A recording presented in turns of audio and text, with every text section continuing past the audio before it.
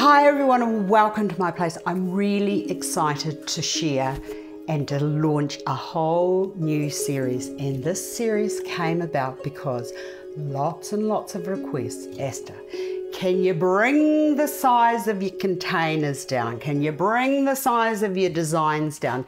Because we don't all live in big houses. Well, I don't live in a big house either, but you know, I just like one big, whoa, look at that, that's amazing. So I've heard all of your requests, and today is the start of how to put all of these flowers in. It's also a lovely exercise in, you know, when you wander around the garden or you go for a walk and you nip that over from over the fence, or that's growing where it shouldn't be growing, and you just bring them in and you've got this big vase of, or this big display of beautiful flowers, like one dahlia but then two of something else, and you've got one rose but you've got two of another kind of rose. How do you design and get those to look beautiful in here? Now give me 1 minute because I've forgotten something. Sorry, I'm back. Okay. You could fill it with foam, but not everybody's got foam, and until the manufacturers understand that we want eco-friendly, biodegradable foam, which you can get, but I can't get it here, we're not going to use it. Okay, so now, when I was a little girl, we used to use things like this. This is called a pin holder, or some people call it a frog. I call it a pin holder. It's heavy base, and it's got all of these little wee sticky things up, these little the little pins, and this is to stick flowers into. But it's better with fresh flowers because you can stick the stem down into it, but it doesn't always provide with the base, a good strong sturdy base. So, and also you have to make sure that this is wedged in to the bottom of your container. Now there's a bit, when I put that into there, it's kind of the right size, but there's like about nearly an inch of space, and I have to fill that up with something because that needs to be really, really solid in there, because if you don't, your whole arrangement's going to just fall all over the place. Right, now what I like to do is, this stuff here is chicken mesh or chicken wire or galvanized wire. This is what I like to use. Now, just shove that down into there. Don't do it too squishy, because we're going to go through that, and that's going to hold our flowers. It's still going to move. Yeah, it is going to move, but that's okay. I can fix that because we're going to talk about length, the right length. So what I do is I just bring it into sort of like a little ball like that, and then cut another piece that is marginally bigger than the opening of your container, and then just, you've got to be very careful with this, and might I suggest, if you're going to something special and you don't want your hands all knocked around, because this will cut, that you cut it, you bend those bits in, and also wear some gloves. Okay, so I'm just going to wedge that into there. Now it's not attractive. Look at that. It is not attractive. It is galvanized wire shoved into a vase.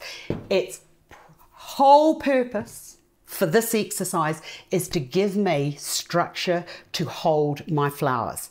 Perfect. All of my flowers are here in front of me, and the next is, what kind of an arrangement do I want to do in that? I've also heard all the requests for new kinds of designs, and something that's like boat shaped, or something that looks like a Hogarth curve. We're not doing Hogarth curves, but what we will do is we will take this lovely little round container and let's just bring it up. So we can go up if we want to, or we can go up, and we could sort of start the exercise towards a beautiful Hogarth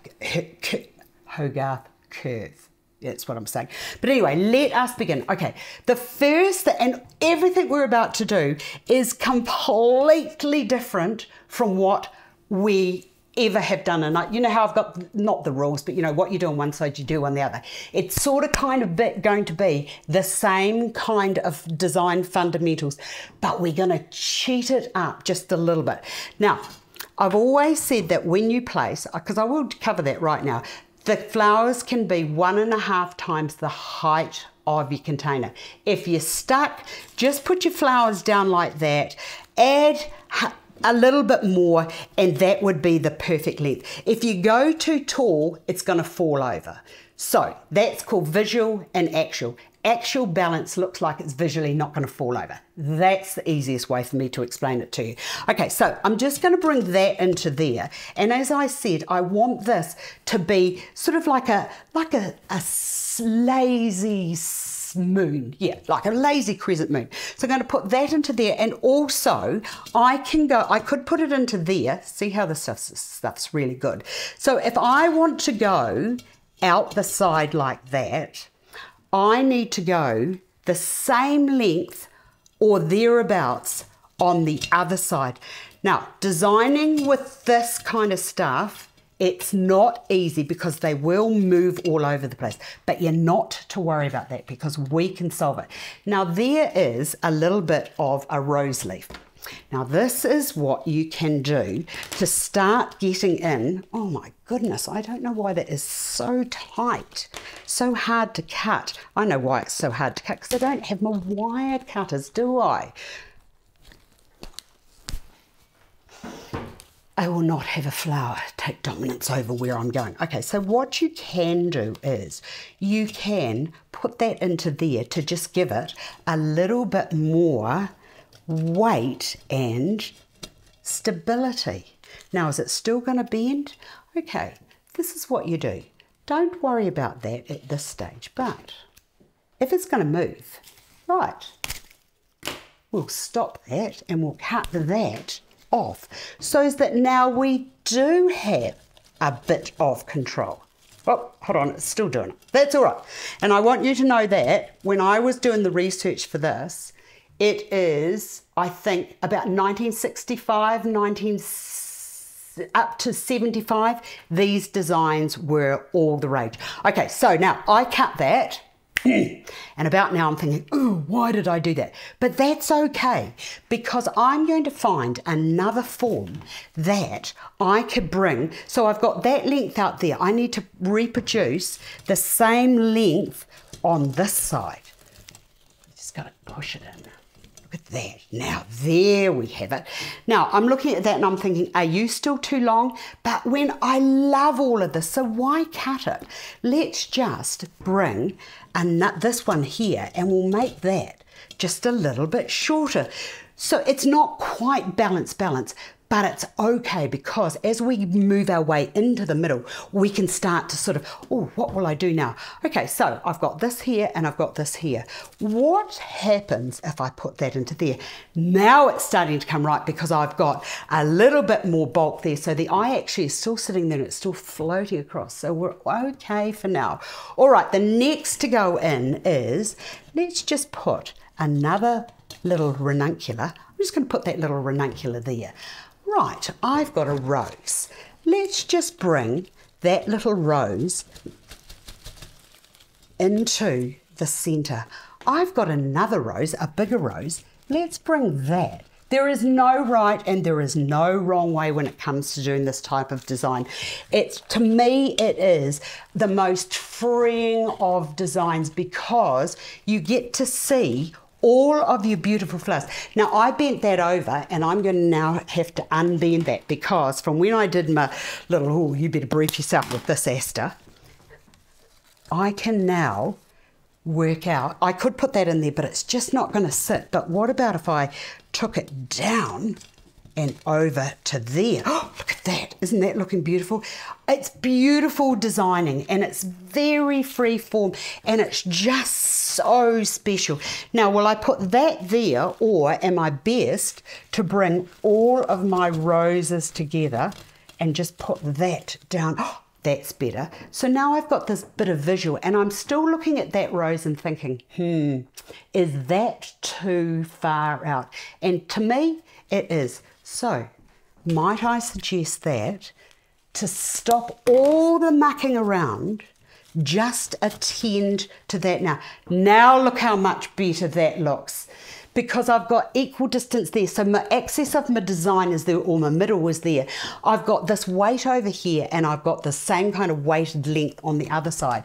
Now it still, to me, looks like it needs something. So let's just bring a little dahlia down to there. Oops, hold on.